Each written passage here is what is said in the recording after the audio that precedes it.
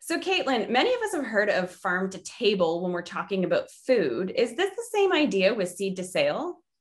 Yeah, so it's very similar. Farm to table is more of a social movement promoting serving food that is grown locally, whereas seed to sale, especially as we're talking about it in this context, is more about traceability and tracking the entire process. So that includes growing, manufacturing, testing, and distributing.